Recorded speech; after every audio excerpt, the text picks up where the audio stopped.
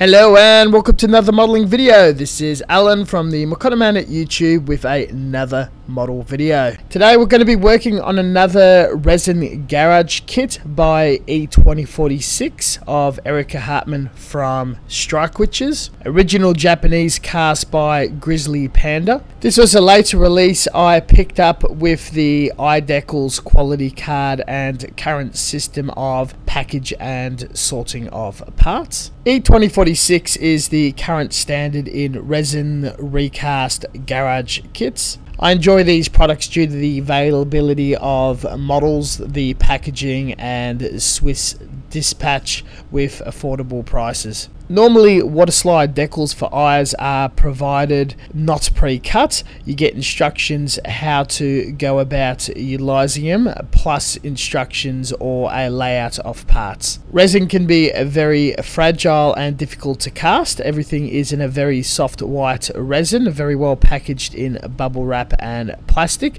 Nothing has snapped on me before. Detail is crisp enough, though assembly is according to the original quality of the sculpt and design. Casting would be done with a fairly modern pressure pot, and issues such as misaligned molds and air bubbles is not prevalent in these current offerings. The detailing would be very close to the original run, as all the body detail panels and sharp tips are fairly sharp and well defined. Nubs are fairly appropriate placed and very easy to clean up with cheaper heavy duty nippers. Laying down small parts count and easy block connecting joints, I would rate this as a excellent beginner friendly kit. Very small, very cheap.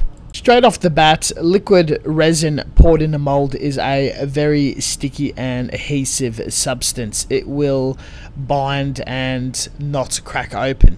A product called release agent is used for easily opening and pumping out the parts in the manufacturing process. This may be a lubricant, oil, or grease. This will have a residue left on the part that needs to be cleaned off. The standard dishwashing detergent, degreaser, or even bleach or brake fluid will do the job. Clean in soapy water a few times, allow it to soak to get to the detail, air or dab dry, and you're ready for building. I'm not one to go out and buy a special product where anything at home will do. The solid cleanup process is not dissimilar to plastic scale modeling. You have large sprue points where the liquid pours in and needs to be cleaned up. Your standard modeling tools will suffice, though I wouldn't use any finer precision tools like your guide hand or special nippers. Just some wire cutters, pliers, hobby saw, knife, and a series of sandpapers. Do keep in mind that resin in liquid form is very toxic and can still be carcinogenic in its solid form.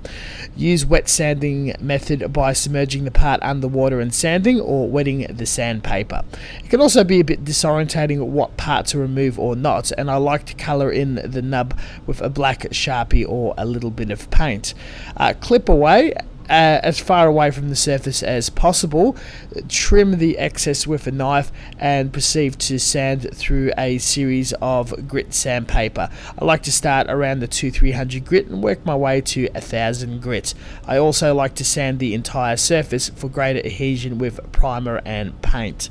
Resin is also incredibly heavy, and adhesion may not support the parts when stuck together. You need to drill holes between the two parts and stick a rod or metal wire in between to hold it together for assembly. It also doubles up by using alligator clips and holding the parts away from your hand for painting. I'm applying a test piece of primer to see if there's any imperfections and if fish eye appears from any leftover release agent or fault. There also may be bad adhesion due to the smoothness of the resin or release agent, and I like to do a bit of a buff with a high grit sandpaper and recarve any detail and open any panels.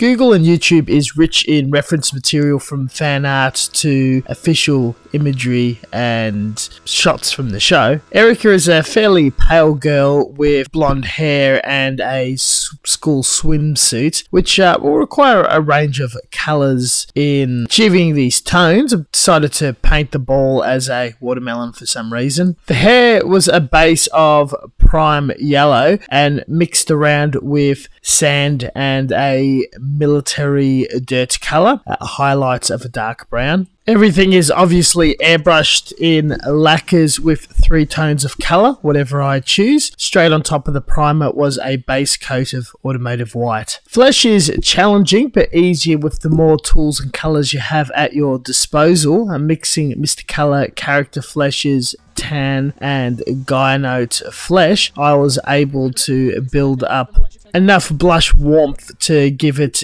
character, yet still make it pale without digging into white, and nothing too weird. Again, very easy kit with just flesh, blue and the hair, colour separated appropriately. The face did need some neat hand painting with the mouth, tongue, eyes and eyebrows. The size could be a bit tricky, but with provided eye decals, this was easily soaked in water and transferred without issues. Don't forget to seal with a top coat to protect. As good as the colour separation is designed, there is a slight flaw with the swimsuit showing a bit of the neck and backline. Nothing a bit of blue tack or a better liquid mask can't fix. The sculpt of the bathing suit is very fun with over-exaggerated details around the folds, midriff and breasts. You could have a lot of fun with hand painting, but with directional shading and countersinking with a wash, we managed to get the detail we desired. Allowing all that to dry and harden, each component was given a top coat of matte clear to dull down any gloss. To prevent chip damage, fingerprint or issues, a full week was allowed for the model to fully dry and chemically harden, then glued together.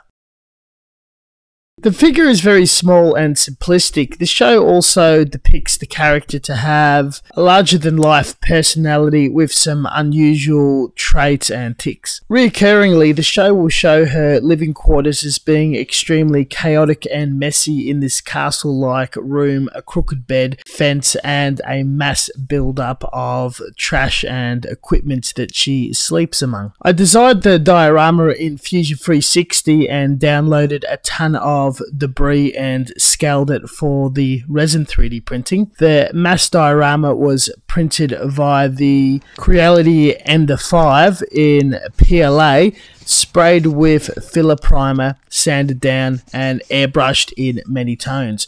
All the individual bits and pieces were also laid out in a scene, a figure placed down and drawn on the bed to sculpt on more organic detail of sheets, and a blanket rolled out of a fine pliver. What was an impulse throwaway idea, the diorama was far more intensive in the build, design and paint process, delaying the project quite a bit and taking a lot longer to complete. The effect, however,